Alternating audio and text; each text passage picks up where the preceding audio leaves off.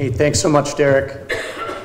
If any of you after the last two really exceptional panels are kind of scratching your head about why are we talking about HADR, there's a fact sheet on most desks with the revised maritime strategy, the great discussion we had this morning, and I'll direct you to number 2, being where it matters when it matters.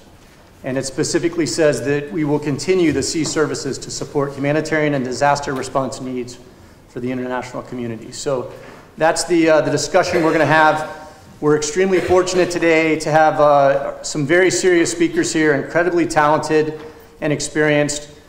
We specifically targeted a diverse group, which if you take some time to look at their bios, you'll see just exactly how deep this group is. But the key is we went across multiple sectors that will respond to humanitarian crises. And ultimately, we were looking to get the ground truth from these fine men today on what's happening in the CivMil area of humanitarian assistance, disaster relief. But more importantly, I think each of them is going to explore potential ways the U.S. military can improve our responses, and hopefully we'll even get into some discussions on how other international militaries can potentially respond more effectively. Before I quickly introduce them, and I do encourage you to look at their bios, I want to recognize some special visitors in the audience. First, we have a number of friends and colleagues from the Harvard Humanitarian Initiative and the Humanitarian Academy at Harvard, who the college has been closely collaborating with for the past year in the HADR arena. And then we also have some new friends, a brand new group from MIT Lincoln Lab, and their official name is the HADR Systems Group, who we're just starting to explore potential partnerships with, and with the goal of improving responses. We love Harvard, we love MIT, but most importantly, would the 17 students raise their hand, number 1, so Dr. Mike Lappy can take roll call. But again, to recognize, thank you. This is the first HADR CivMil elective taught at the college here in Newport in over a decade.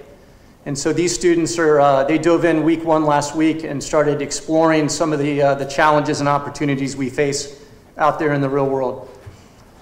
So very quickly here, we are very fortunate to have Admiral Colin Chin with us. He is currently the command surgeon at U.S. Pacific Command.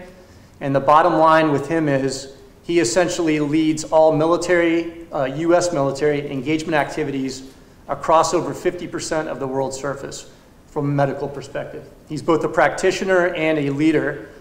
And I think if you really look at what he has on his plate, there's no one that's busier from a senior medical officer position in the military. To Admiral Chin's right is Dr. Enzo Bolletino, who is both my good friend and my teacher. Enzo surprised me. He's been serving as the director of the Harvard Humanitarian Initiative, the executive director, since 2008. But just to throw me for a loop, he told me last night that he is transitioning out of that role, passing it to a colleague, so that he can focus on his true passions, and that is teaching and research. So he now will be working with the School of Public Health as a research associate. And the bottom line with Enzo, when a disaster happens, this academic is the first guy on speed dial from U.S. Pacific Command. He ends up flying out to the affected nation, getting on the ground, and essentially assessing how the CivMil interaction is going. So we're very fortunate to have him here as well. To Enzo's right is Mr. Mike Marks, who's the Senior CivMil Coordination Advisor for the United Nations Office for the Coordination of Humanitarian Affairs, OSHA, as he'll refer to it. He's currently working out in New York City, the UN headquarters. Prior to that, he was in Geneva, Switzerland. And maybe most impressively, he spent over 2 decades working in the US government for USAID's Office of Foreign Disaster Assistance. And before that, he was a distinguished officer in the US Army that served all over the globe. If you talk to anyone in the humanitarian space about who's leading the way in CivMil relations and coordination, Mike's name is first and foremost. And last, certainly not least, my dear friend and mentor, Dr. Joe Lorenzo. Joe is currently serving as the Senior Advisor to Coast Guard Atlantic Area, Science, Research, Technology, and Innovation, but that does not tell the whole story. Joe's a retired Coast Guard officer. Obviously, he's a doctor, so he holds a PhD, and he spent 9 lovely years in the U.S. Navy serving as both a surface warfare and submarine officer. He's a thought leader in the U.S. military, and he specializes in crisis disaster response. So with that, each panelist has about 15 minutes, and we'll take questions at the end. Sir? You sure can. This one right here. Well, Dave, thank you very much for that introduction. And Derek, thank you very much for inviting me to come to the Naval War College to be part of this panel. It's really an honor and a privilege to be here. So in the next 15 minutes, I'm going to talk to you about how we approach disaster relief at US PACOM, and then how we leverage our global health engagements to help our partner nations to build their capacity to be able to respond either individually to a disaster or collectively as a region to a disaster. And so that last one talks to number 3 on the CNO's priorities, which could continue to strengthen alliances and partnerships. So if you've ever been to PACOM, or if you ever have a PACOM staff provide a presentation, you have to see this slide. Because what it shows is the PACOM AOR, and it's meant to show just the enormous size of this AOR. As Dave said, over 52% of the surface of the Earth is responsibility of Admiral Locklear.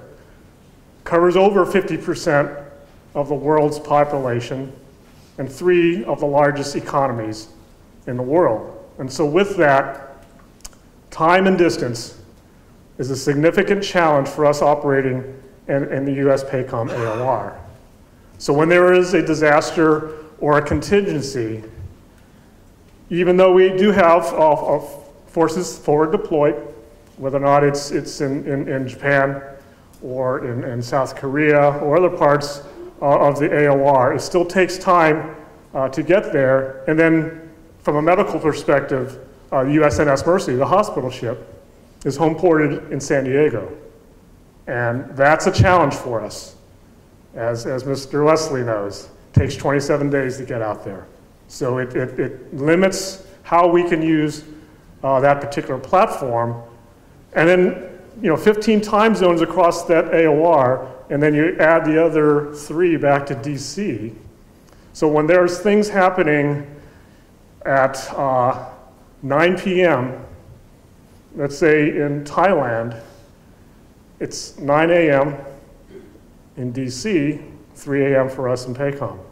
And the PACOM commander has to manage that because his staff in our Joint Operations Center has to find out what's happening at the site of disaster. He assigns a commander to go out there. Of course, he and his staff have to support that commander, got to talk to them.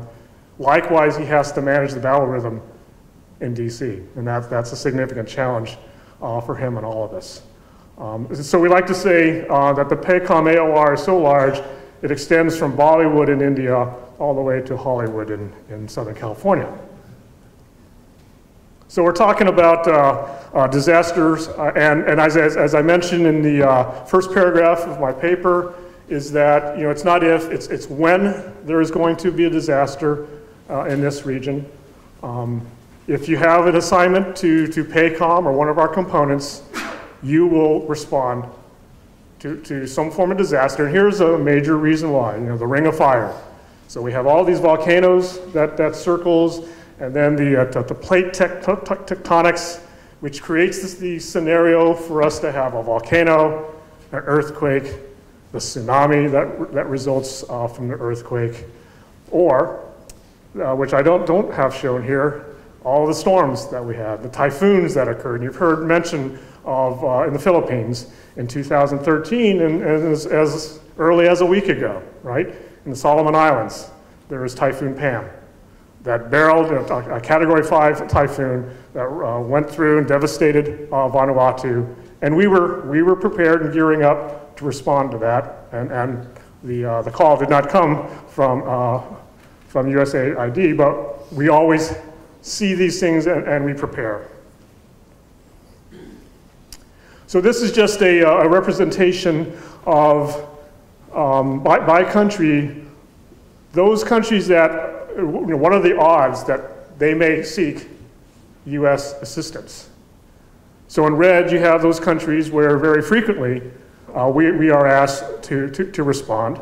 So Oceania, Philippines, Indonesia, Bangladesh, Nepal. Frequently, we are asked. In yellow, you have countries that occasionally we are asked to respond. And in green, those are the countries historically we have not been asked to respond. Although in green is Japan, and as we well know, they had the great earthquake, tsunami, and then nuclear disaster, which we assisted in a significant way.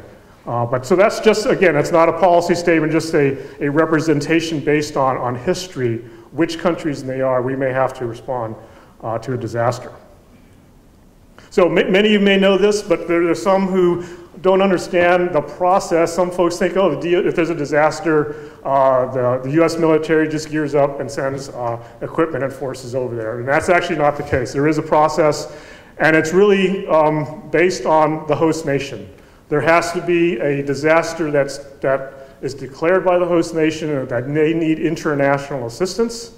And if their head of state then comes to our US ambassador seeking that assistance, then the ambassador sends a message back to the State Department, and the lead US federal agency is USAID OFDA, the Office of Foreign Disaster Assistance. And they take the lead, and they very quickly will send an assessment team to the site of the disaster to see what's the situation, and then what within the US government interagency, what can be brought. And if there's a need for DoD assistance, then they will task us, and we will be in a support role. So that's sort of how it works. So we don't just go in. We have to be. There has got to be a request for assistance, and we have to be invited in, and a demand signal given to us by USAID OFDA. So, what is it that we get assigned to? What are the conditions that need to occur for us for USAID OFDA to ask for assistance? One, there's got to be that request. And likewise, the response, the civilian response already present in the nation that's affected, has to be overwhelmed. And then we have to provide, the US military has to provide some unique service function that can't be met in any other way. And so what are those functions? And here they are. Essentially, it's logistics and engineering. So things that we can do very rapidly is move people, equipment, and supplies. All the services have unique airlift capabilities, whether or not it's rotary wing or fixed wing.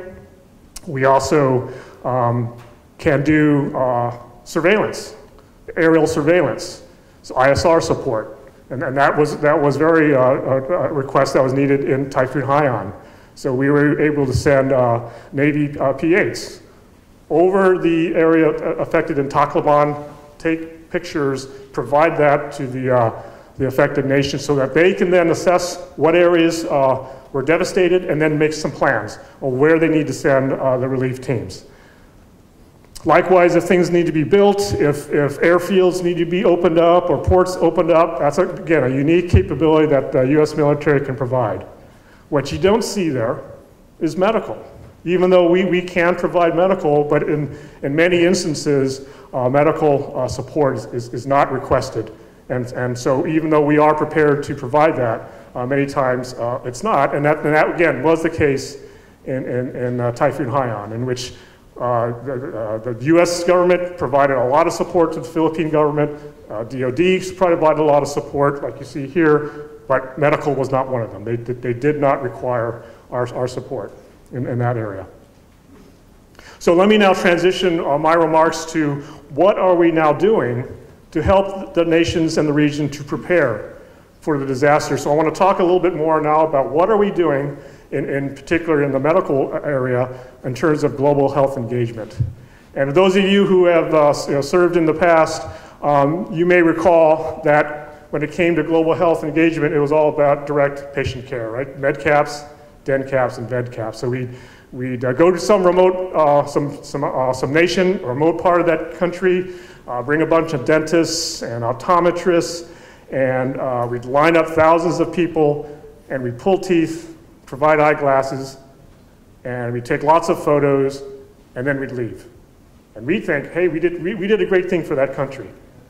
But unfortunately, there were actually some negative consequences of that action, because perhaps we just put out of business the local dentist because we pulled all the bad teeth. Now there's no, patients don't have dental problems, and the local dentist just went out of business.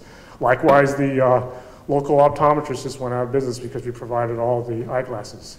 So did we do any long-lasting positive benefits? Did we improve the ability of that local health system or that government to provide health care to their people? And the answer was no. So we have changed our approach.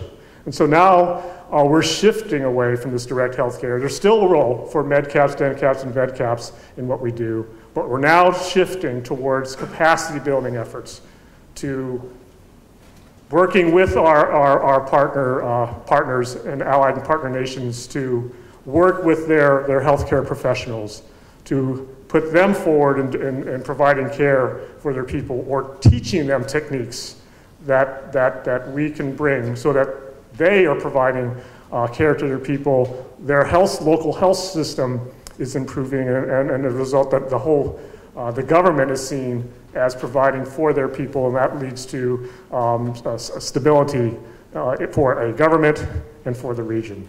And so that's sort of what we're doing. And likewise, we're trying to do this in a much more coordinated effort. Back when I was a Marine Forces Pacific surgeon, we just did whatever we did. Marine Corps did what they did, Pac Fleet did what they did. So a lot of times we would go to a remote area in the Philippines and do that direct health care thing, and then a week later the Air Force would come in and do the exact same thing. We're trying to get away from that, now have a coordinated effort, and we're getting progress on that. Likewise, and that's why you see the logos of our interagency partners, we're also now working in a whole of government effort with our interagency partners, with USAID, Health and Human Services, CDA, all that you see there. And when I go to a new country, one of my first stops is at the US Embassy, meet with the ambassador or the deputy chief of mission, as well as their health team. And the message I bring in is that I'm part of your health team. DOD is coming in to be part of your team, to work the issues that you're working with the country that you're working with. So we're part of the team. So we're trying to, again, a whole of government approach to work with our allied and partner nations, and we're seeing a lot of benefit from that.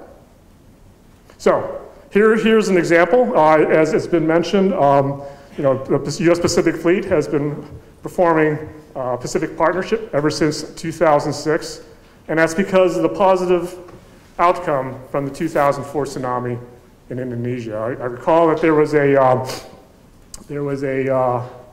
public opinion poll in Indonesia, because at the time, the United States government was not held in high esteem. I think our approval ratings were in the 30–35% range. The tsunami occurred, and the U.S. government, U.S. military responded. I think with the USS Ronald Reagan. Okay. Abraham Lincoln, that's right. Abraham Lincoln responded, and then the USNS Mercy responded. After that response, public opinion poll was done again, and our approval rating was 70%. At the time, I believe Admiral Mullen was the CNO. He was trying to kill the hospital ship program because it's very expensive to run. Also, we really haven't used the hospital ships for their primary mission. I sort of don't count the Persian Gulf War. We only saw about 100 patients during that. But it's a very expensive program to run, really hadn't been used. But he said when he became chairman, he was so glad that he did not kill the hospital ship program. As a result of that, Pacific Fleet has now been doing every year a Pacific Partnership since 2006, and again, been very successful. We go back and forth between Southeast Asia and Oceania, and so in 2015, here are the countries we're going into, and a new concept. So we have the Mercy coming out. You see the countries they're going to be going to, and now the Joint High-Speed Vessel is going to be used, and Admiral Harris wants to test that concept to see how that can work in both the humanitarian assistance and working with the hospital ship to try some new concepts. Other things we have done with Pacific Partnership, and again, I'm focusing on Navy efforts because this is the Naval War College, but Air Force is doing the same thing with Pacific Angel. The Army's doing similar things on the HADR world, but so it's not just U.S. military. We're bringing in our partner military. So last year, Japan We utilized one of their gray hull ships to lead a significant portion of the effort. Australia and New Zealand in the past have participated. The NGO community is involved.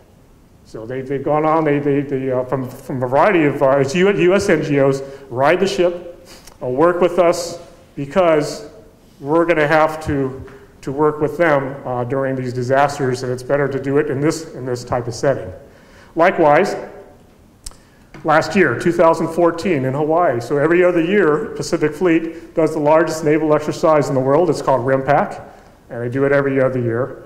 And last year, for the first time, there was a significant medical piece to RIMPAC. There was an HADR exercise, which really hadn't been done before, and brought out Mercy. But the other ship you see there, that's the PLA Navy Peace Ark, the Chinese hospital ship. Came again for the first time working with us. And again, that was very, very successful. Both crews worked together. We had, again, 22 nations in total participate in RIMPAC, and there were 15 countries sent medical folks. And we had a large HADR medical symposium. We had an HADR exercise, which also incorporated the state of Hawaii for their emergency response drill. And we also had ship riders on both ships when they went out to sea. And I see this as the first step, a significant first step with the Chinese. The fact that we had both Mercy and Peace Ark exercising together, because people in OSDP said that would never happen, but Admiral Harris made sure it happened, and it did. And I think the future, my vision for the future is this, is we continue to work closely, because this is an area where we have common ground with the PLA Navy that we can work together.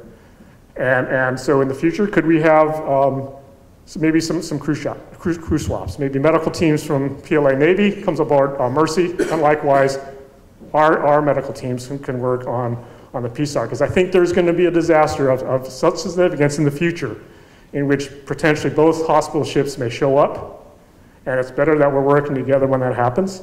And I think the optic of that for the region will be very positive. Because there's a lot of, as you well know, there's a lot of areas of potential conflict out there, whether or not it's the South China Sea or the East China Sea. But if we can demonstrate that we can work together with our regional partners, I think that will do a lot of good for the future. So those are my comments. I just want to share that. Hopefully that will stimulate some thought on your part, and I look forward to any of your questions. Thank you very much.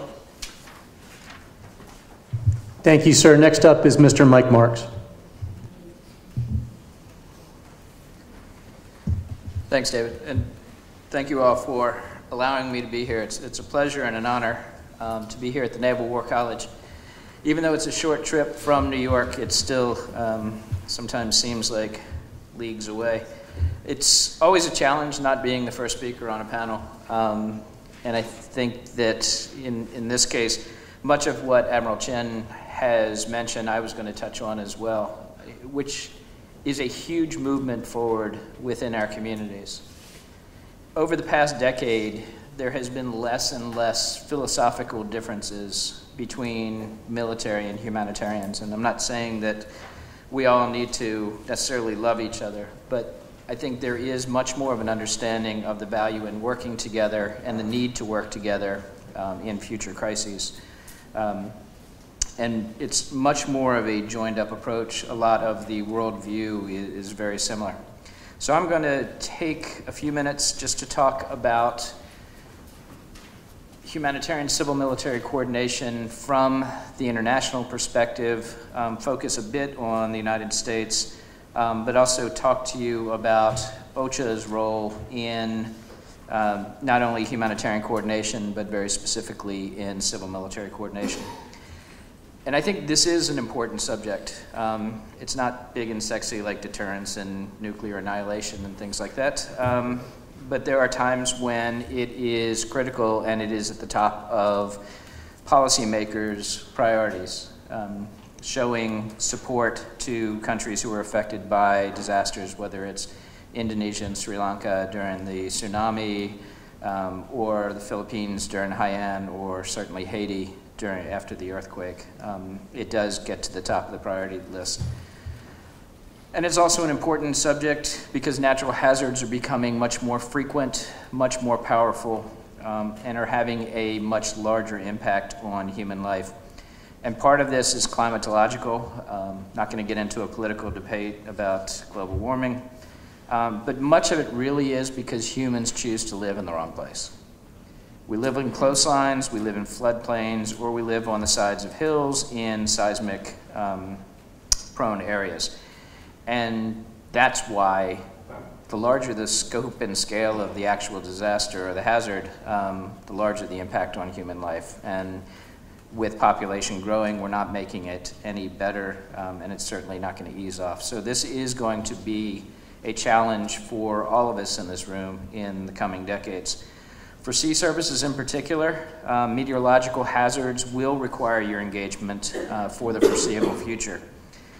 And particularly, as Admiral Chin pointed out, in PACOM's AOR. And we see disaster after disaster. I think a lot of us felt like we would be in Vanuatu right now, actually. But because of regional and, to some degree, national capacities, it didn't require a massive international response. It was taken care of in a more, I think, appropriate and lower scaled way.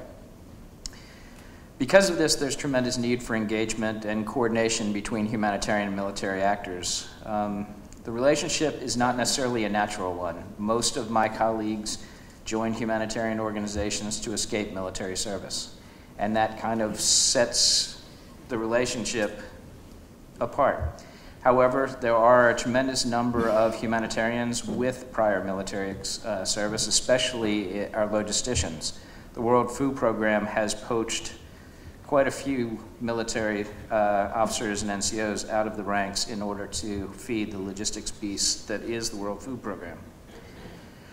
But the relationship is based on mutual need.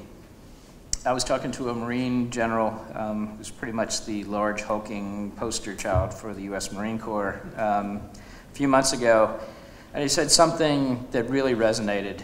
He said, I don't want to do HADR missions, I don't like them, but I'm going to have to at some point, so I need to train and engage now before the event. Coincidentally, this is probably also neatly sums up the humanitarian relationship with military actors. They don't necessarily want to work with the military, but they will at some point and now see the need to train and engage prior to the disaster. One of OCHA's responsibilities is to facilitate this relationship between humanitarian and military actors and to try to help fill those needs on both sides. OCHA's primary responsibility is that we are responsible for coordination of the entire humanitarian community. Now, we are responsible for coordination without the authority. So we don't have the authority to dictate or direct or manage. We only have the responsibility to coordinate and get everybody moving in the same direction, which sometimes is a bit of a challenge. We also have a huge role in humanitarian information management. So many of you may be familiar with ReliefWeb, with humanitarianresponse.info, which are pretty much our virtual platforms for responding to disasters. And we're also very much involved in humanitarian advocacy, humanitarian policy, and humanitarian financing in the sense that it jumpstarts new emergencies. We don't deliver anything but coordination. So we don't deliver stuff, we just deliver, as most of our colleagues say, just words. But the coordination is important to make sure that we are all moving in the same direction. One of our core mandates is that we are the focal point for humanitarian civil-military coordination on behalf of the humanitarian community. So for the military, we are your front door into the humanitarian labyrinth. We are the ones that you can turn to and say, look, I don't know who I need to talk to on the ground in Guyana, but I need to talk to a logistician and I need to talk to him now. We're the ones that can help point you in that direction. And I think that knowing where those nodes are is really the critical point in what we're trying to do and in preparing for the next emergency. We also do training. We have a very extensive training program, and actually there's some graduates here in the room from our training courses where we bring in half a humanitarian, half military audience to really drill down into a lot of these challenges and opportunities in the relationship. We do that in each region of the world twice a year in order to really focus it on the context that they're dealing with. We have operations responsibilities. We have civil military coordination officers in 14 countries right now in some of the usual garden spots like Somalia, Central African Republic, Democratic Republic of Congo, Mali, and kind of the list goes on. And we're also the custodians for humanitarian policy and guidelines. Hopefully many of you are aware of the Oslo guidelines, which are for natural disasters, the MCDA guidelines, which are for complex emergencies or conflict. And we're the ones that revise these, that make sure that they are relevant and contextualized. But we're also developing a whole new set of literature, like the Guide for the Military, which is directed specifically at military actors to try to be better able to understand the humanitarian community. We are in the last stages of a compendium document, which is a guide for the humanitarians, so they can better understand how military actors work, and we can do this in a better way for the next one. So, training, exercises like RIMPAC, which we were very much engaged in the HADR piece last year, and hopefully will continue along with that in the future, because it gives us an opportunity, a rare opportunity for the humanitarians to actually do a proof of concept on different activities. Usually we just go out to the field and we operate. We don't test systems. We don't have the capability of kind of exercising and training them. But military exercises actually give us that capability in a very realistic way. And we need to do this because we need to be more operationally effective, and we need to be quicker to respond in the early days of an emergency. Humanitarian civil military coordination is a shared responsibility for all actors, both military and humanitarian. It's not just OCHA's responsibility, and this has been a challenge in the past because most of our humanitarian colleagues don't have dedicated civil military liaisons or coordination officers within their structures. Most militaries don't necessarily have that capability either, although many have CIMIC or civil affairs or civil military operations or whatever it is called in their own countries. Specifically for OCHA and for our engagement with the US, it's our highest priority with the US military and with the combatant commands.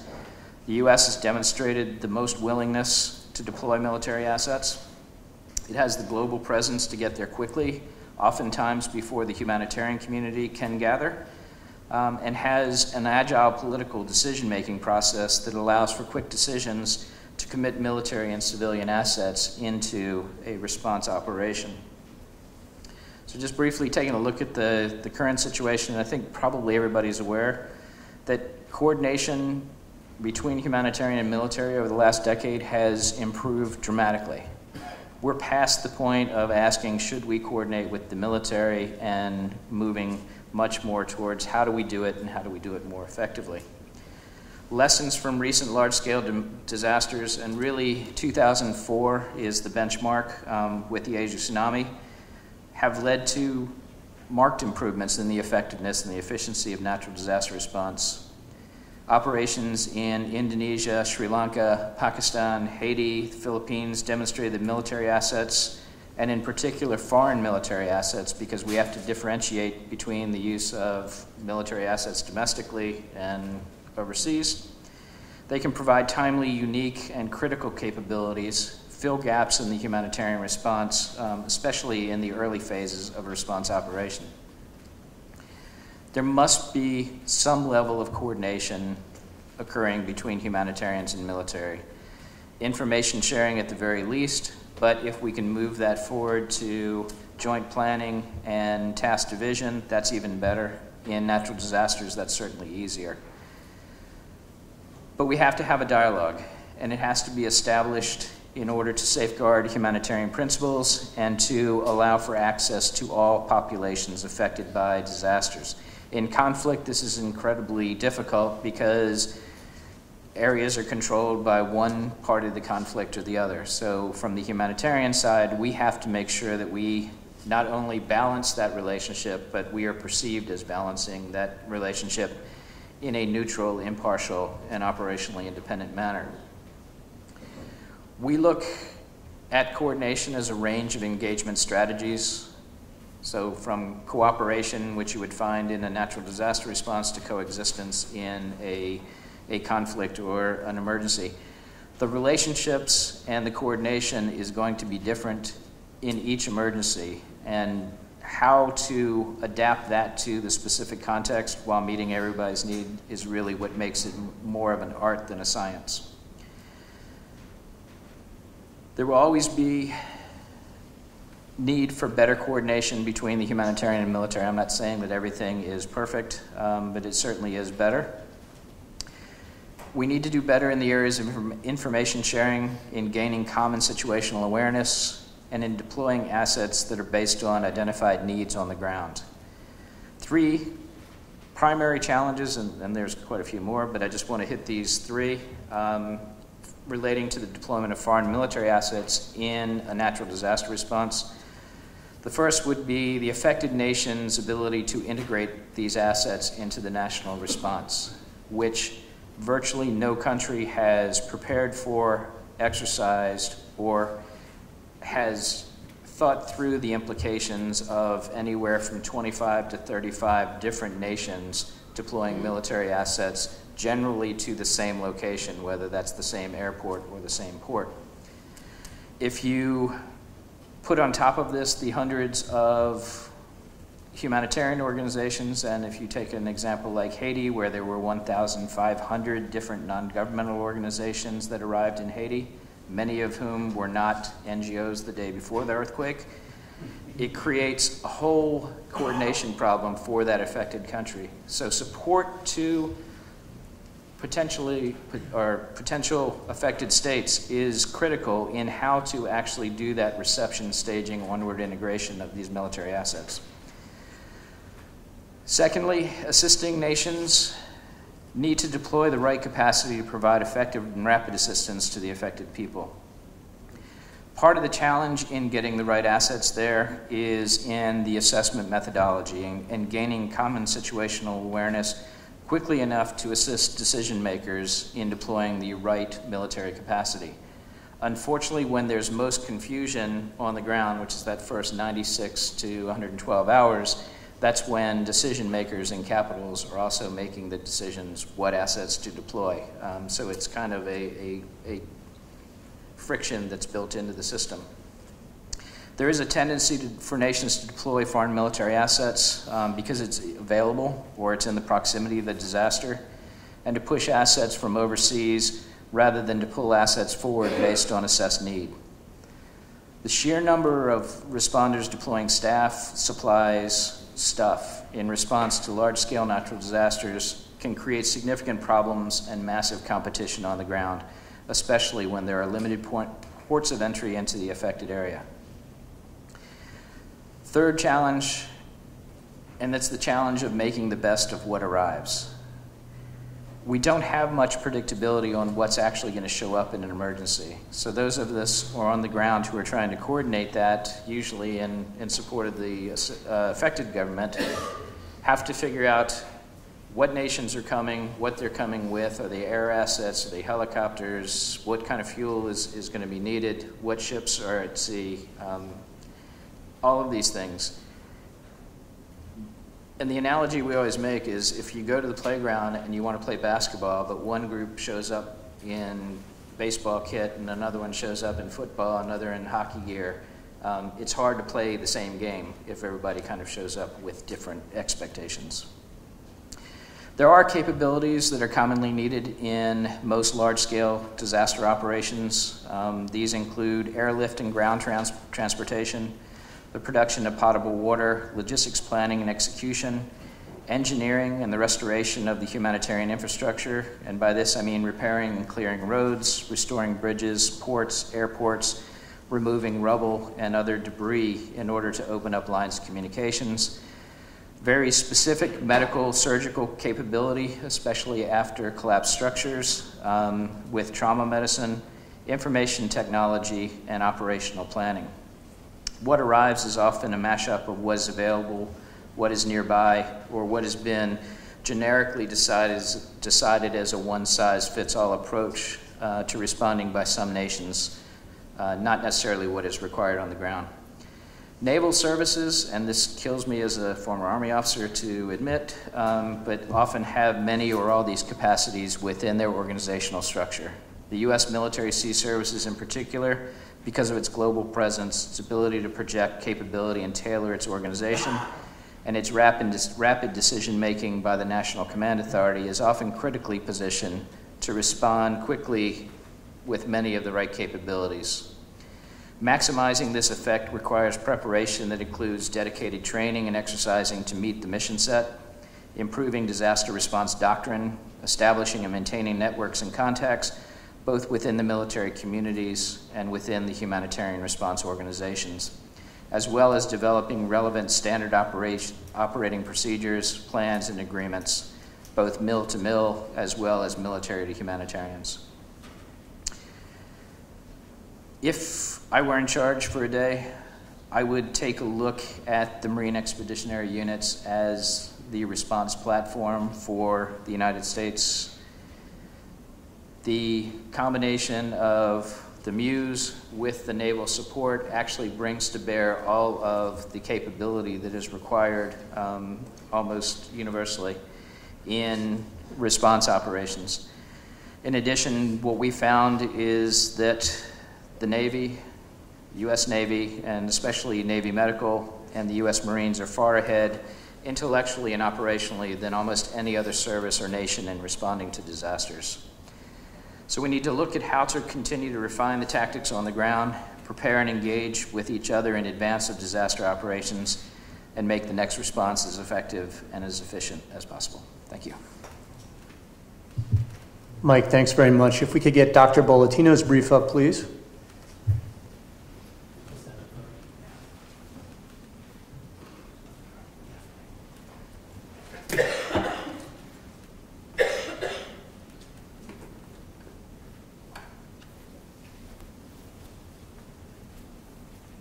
Good afternoon, everyone. So I'll begin even before this goes up, the slides go up, and simply say that a word of thanks to Dave Pilati, who's been a fantastic collaborator and has been working on building a close relationship between the Naval War College and the Harvard Humanitarian Initiative, and has been just a pleasure to work with now over the past couple of years. Thank you for the invitation, and to Derek as well for the kind invitation and the kind words, Dave.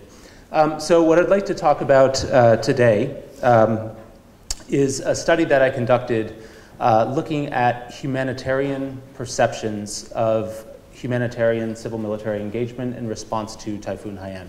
So this is actually perfect segue into this work, and I think will follow naturally from the presentations that preceded.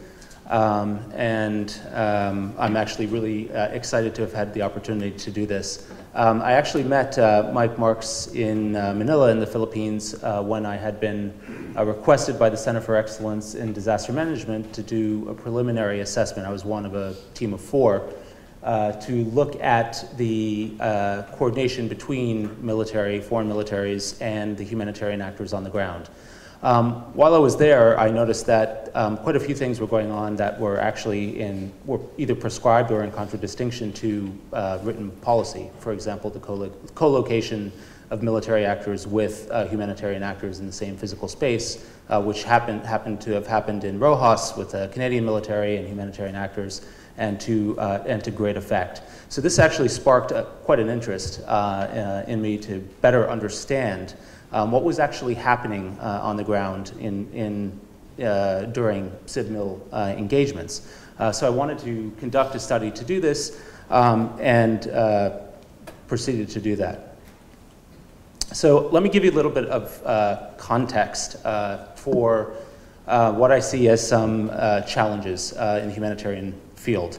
For one, the humanitarian system is enormously stretched. with conflicts from the Central African Republic to Sudan to Syria and elsewhere. I don't think there, at least in my lifetime, has been a period in which the UN has been more stretched for resources and able and trained people to respond to the number of emergencies that are out there. There are also increasingly threats to the security of humanitarian aid workers, another challenge to operating in the field. This is not true everywhere, but it's certainly true in a number of different and important contexts. In addition to that, there are, and I think Michael Marks alluded to this a little bit, some challenges to humanitarian principles. And humanitarian principles of neutrality, impartiality, independence, and humanitarianism are really the ethos of what it means to be involved in delivering life-saving need as a humanitarian agency. These are very difficult to abide by in practice, and everyone knows that, yet they are really the thing that is the coherent driving ethos of the entire humanitarian field. And it's important to keep these sorts of things in mind, I think, when we're talking about civil-military engagement. Certainly, when it comes to civil-military engagement in response to conflicts, less so in terms of response to natural disasters where it's less of an issue. I'll simply reiterate what I think is pretty patently obvious to everyone, and that is that the United States is committed to the Southeast Asia region for a number of strategic reasons, and there are increasingly likely to be large numbers of people that are impacted by natural disasters in the region. So there are going to be ample opportunities for US military and other foreign militaries to be operating with humanitarian agencies in that region, but globally as well. So it really behooves us to better understand and better know how that interaction is actually working, and to get a sense of and better characterize those interactions. So when I took a look at some of the research that is out there, I noticed that unlike in the field of deterrence, where there's a large amount of theory and a large amount of empirical research that's been done, that was evidenced by the previous panel, this is really not true in terms of humanitarian civil-military engagement. I'm not talking about civ-mil within countries, which is well-researched. I'm talking about humanitarian civil-military engagement. There's really actually very little empirical work that's done out there. Most of it is case studies, most of it independent case studies, and very little of it comparative, very little of it quantitative, almost all qualitative interviews. So I made an attempt to sort of expand the research and conduct a survey, and we heard a little bit about the limits of that approach, but at least it was an initial foray, I think, into being able to collect different kinds of data on civil-military engagement. Now, Typhoon Haiyan, obviously a massive event that really leveled entire cities, Tacloban being the principal one among them. Although relatively low number of casualties when you consider the absolute numbers of people affected, I've even seen estimates as high as 16 million, you had 4 million displaced, more than 1 million homes damaged. So this was a huge event. And as Mike was pointing out, this was a case where had military response not happened initially, many more lives certainly would have been lost. There's no way the humanitarian community could have gotten up to speed in that capacity that fast. It necessitated military involvement. So this is really a case where, and I'm sure there will be many others, where we need to really prepare for how the humanitarian agencies that then come in deal with the military actors that are on the ground delivering aid. Mike alluded to things getting better. Certainly we've gotten past, gotten past the stage of wondering whether or not military should be working with humanitarian agencies, at least in terms of natural disasters. But we still really lack a lot of information about exactly what that engagement looks like. So I'm going to try to show you a little bit of stats on what it looked like in the Philippines. And incidentally, here you have US troops outside. I don't remember whose C-130 that is. It's not a US one. At the airport in Tacloban, and below is a picture from the center that was in Rojas, where Canadian military were co-located with UN and the NGOs. There were a number of different militaries that responded. Obviously, the Armed Forces of the Philippines is the largest one, but the largest foreign one was the United States. The UK played quite a large role. The Canadians played a large role. Australians, the Japanese as well. And they were divided in different little AORs, as you can see. The humanitarian agencies that were surveyed, and I was able to basically ascertain who all of those agencies were, because it was a matter of public record for one, but also because I could see who they were from the different cities that I had traveled to, including Tacloban, Cebu, Rojas, and Manila. So I want to get into the actual results of the survey, and let me tell you a little bit about actually how it was conducted. I spent a lot of time preparing the survey instrument based on feedback that I was getting from CivMil experts that were actually on the ground in the Philippines, from experts that I spoke to when I came back to Hawaii at the Center for Excellence that had sponsored the initial trip, and from reading the literature. I then conducted a survey online, it was anonymous, amongst all of the humanitarian agencies that had a presence in the Philippines. That was conducted between May and August of 2014.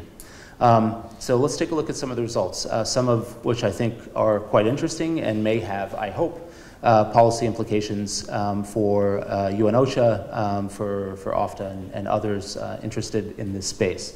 The first is that, and not surprisingly, this fits with the anecdotes as well, many of the organizations felt that, first of all, they used, in this case, many of them actually used military assets. So 67% of those that were surveyed actually employed military assets in the use, in the delivery of aid. Amongst those organizations that use military assets, most of them use them in excess of 2 weeks. A fair portion for 1 to 2 weeks as well. The average age of those who responded to the survey is pretty high, 10 to 20 years of experience for a third of the people that took the survey. That's a lot. That's a significant amount of experience. So one of the things that I'm encouraged by that is that those who are responding actually have hopefully had some other exposure to other events and may have incorporated that into their own assessment of what happened in the Philippines. When asked about the overall effectiveness of the engagement, overwhelmingly, they saw that CivMil engagement functioned well in the Philippines. And this fits well with some of the anecdotal evidence as well, and some other sources of information that are out there on the effectiveness of the engagement. What's quite interesting is this. When asked about how routinely the Oslo guidelines were used to develop organizational policy, the vast majority were uncertain. Many said it is not routinely used, and very few, only 20% said it is used. And this is I think, an important piece of information, and could point to the need for further distribution, greater distribution of the guidelines, perhaps more training, but is at least a point for discussion. When asked about whether the Oslo guidelines were used in response to Haiyan, more encouraging, 42% said they were. So again, interesting information that has potential policy implications, and you almost never actually see this in any of the documents out there, which I think is important. When asked again then about sort of policy, training, exercise, and resources, if you look at those who had dedicated civil military staff on board, it was quite a few, almost half. But actually, most did not either participate in joint exercises or civil military training, which is problematic when you consider that civil military training and joint exercises is one of the indicators, and I didn't put up any bivariate analysis because the sample size is too small for it to be statistically significant. But a lot of the indications are that CivMil training and participation in joint exercises is highly associated with both perceptions of effectiveness and actual perceptions of the positive conduct of civil military engagement on the ground. A lot of people will turn to, and I heard this anecdotally on the ground, people that they met during exercises or who they participated in training with as a resource for engagement and coordination on the ground. So that's, I think, a very important piece of information. How timely were military assets delivered? And did it lead to useful outcome on the ground? In both cases, there was strong indications that assets were both useful and delivered in a timely way. So really very, very positive. And again, this is a survey. It's a survey amongst humanitarians, and it's anonymous. So there's really no loss for, and no, you know, one benefit of a survey as opposed to a direct interview is that you're not putting yourself basically individually on the line for saying you're not either familiar with something or haven't participated in something. So it's perhaps more accurate in that regard, and at least illuminating for information that is important for policy. When looking at whether military assets were seen as a value added, again, the vast majority of respondents agreed that they were. I asked the opposite question as well. Did involvement of the military hinder operations in any way? Absolutely not. The vast majority said they did not. So really, I mean, in some sense, it's kind of a boring picture because it's all extremely positive, but it at least begins to provide some empirical evidence and some sense of what things were working and why. This is probably the most important piece, and I'll say that, you know, I only looked in this study at humanitarian perceptions of civil-military engagement, but there is really no evidence or research that's being done for inquiring amongst the disaster-affected community itself how well this is working. And that's a place for investigation and study as well, not to mention the military also. This study only looked at humanitarian perceptions. But the humanitarian perceptions were that the use of military assets, the coordination between civilian and military organizations had a very positive effect for disaster-affected communities. So I'll stop with that and not run through additional statistics. I am going to try to make these available publicly. I've submitted it for publication. I'm happy also to share the full draft report that I came up with, that I did with anyone that's interested. But really what I would end with is calling for greater amounts of research and empirical analysis.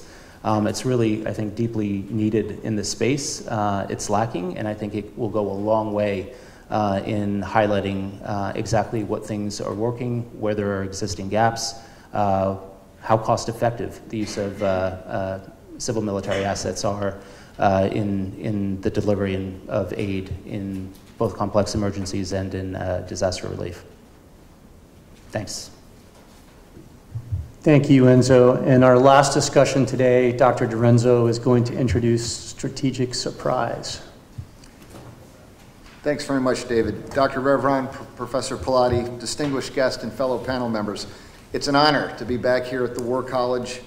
As a graduate and someone that holds the college's mission to be critically important, I'm truly humbled to be here. During the next 15 minutes, I'm going to take a very different perspective than the leaders that are on the panel here did to our research focus. You'd expect nothing less of the Coast Guard. My purpose is to ask you to take a step outside your comfort zone and actually consider HADR perspective with a strategic surprise focus. Now, just before coming up here, I had a panic attack. It occurred to me that in my entire presentation, I don't quote Clausewitz, Sutzu, Nimitz, Rickover, or Mahan. Does that mean they take my degree away after it's over? More to the point of this panel, think about HADR planning process and the assumptions, the restraints and constraints that actually are considered. The process itself, using JOPES, a cascade of planning from campaign plans all the way down to operations orders, are well established.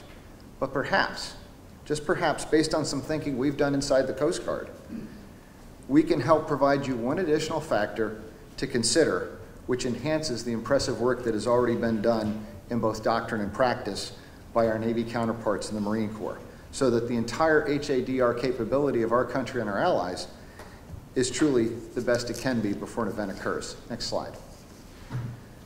To set the stage for this exploitation, what aspects of planning for the unexpected do most participants and attendees in this room immediately recognize? Well, I can thank Admiral Harley for that this morning. I'd venture a good glass, and I want to emphasize a good glass of Cabernet Sauvignon that most of you have either read or heard about the book Black Swan and Black Swan Events. These are the events that author Nason Talbot notes are outliers, when further explained, lie outside the realm of regular expectations, because nothing in the past can convincingly point to its possibility. Second part, it has extreme impact. Third, it can convincingly be pointed to as a possibility, and despite what mankind thinks, we try to concoct explanations as to its occurrence as a matter of fact. So, one of the considerations that my command, Coast Guard Atlantic Area, has had, which is one of the 2 operational level commands in the Coast Guard, was to adapt the idea of strategic thinking and do it in a manner that springboards from Black Swan events. We captured this in an October 2014 article in Naval Institute Proceedings. And I asked that the students here from the HADR course take a look at it if you get a chance, because it gives you a little bit different spin. We take for granted that planners have done a good job thinking about the what ifs. This maybe puts a different perspective on it. In retrospect, it also fit really neatly into the 21st century cooperative sea power strategy. Next slide. So as you consider the idea of strategic surprise, the academic in me screams that I've got to provide you a lexicon so that you can see that there is a difference from black swans. Now, researchers Peter Schwartz and Doug Randall, in their essay, Ahead of the Curve, Anticipating Strategic Surprise, noted that a strategic surprise event differs from a run-of-the-mill surprise in that it produces significant organizational and societal impacts, challenges conventional wisdom, and is hard to imagine. Key on the words, significant organizational and societal impacts, and challenges the conventional wisdom. So in 2012, strategist and retired U.S. Army Brigadier General Walter Jaco, writing for the Institute for World Politics, actually added to what Schwartz and Randall wrote by saying that strategic surprise is actually based on a type of outcome that's perspective driven. Again, that's a little bit different way of looking at disaster planning. Why? Because decision makers and planners thinking are framed by their biases, their sensitivities, their political blind spots, and over time, culture, experience also roll into that. So can these type of factors impact the way we collectively plan for HADR operations? Schwartz and Randall say that the myth about strategic surprise is that surprise is difficult to identify, yet by its uncertainties in the world around us are recognized and explored as an important phenomena that can be seen and sometimes even monitored. Next slide. So if you've not had a chance to review the 21st Century Sea Power, which was released on 13 March, take a look at it and see the conductivity to this kind of thinking as a framework for HADR planning. The forward, engaged, and ready theme plays right in to what Schwartz and Randall were talking about. Additionally, the two primary foundational principles. The first one advocates a U.S. forward naval presence is essential to accomplishing naval missions derived from national guidance, defend the homeland, deter conflict, respond to crisis, defeat aggression, protect the maritime commons, strengthen partnerships, and finally, provide humanitarian assistance in disaster response. Next slide. So let's talk about it specifically. There are many strategic surprise events that could be used to underscore how to take this framework and apply it to HADR planners. But the one that I personally know best is the devastating 2010 7.0 magnitude Haiti earthquake. The levels of destruction were significant. 220,000 people died, 300,000 people were injured, 60% of the government buildings and 80% of all the schools in Port-au-Prince were destroyed or damaged. The Haitian Coast Guard which is a small but very, very dedicated group. Their entire base at Killick was essentially leveled, like the Green Giant had stepped on it. The first 3 assets that actually arrived in Haiti, Coast Guard cutters, led by Coast Guard cutter Mohawk and Forward.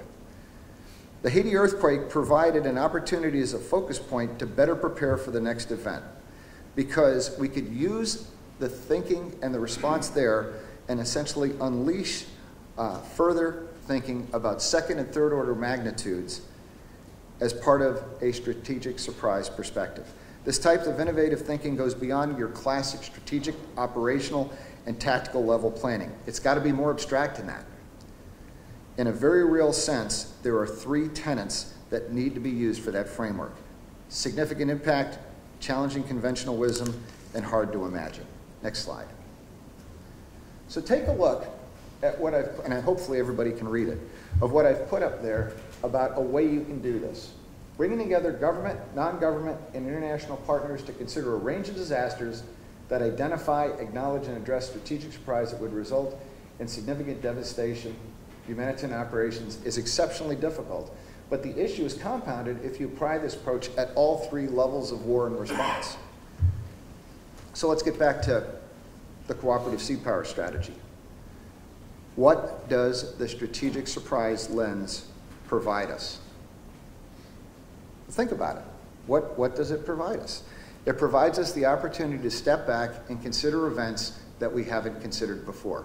Let me give you 3 of them inside the United States alone. Next slide. Okay, show of hands. I realize I'm the last speaker and we're almost to the end.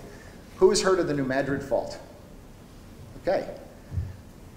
Have you stepped back and considered what happens if the New Madrid Fault actually erupts and the impact on the Western rivers and the maritime transportation system that makes up the Western rivers? You want to talk about an HADR event that will impact our country, that the military will definitely be part of the response to.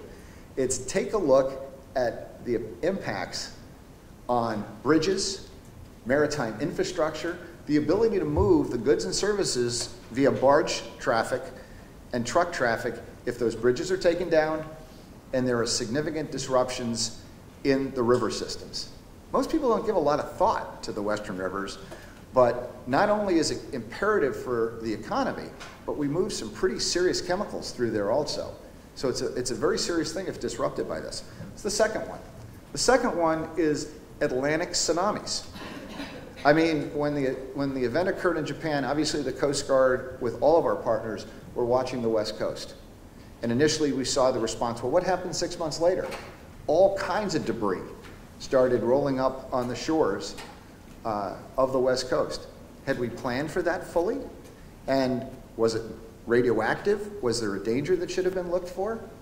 That was a strategic surprise that a lot of folks had not considered previously.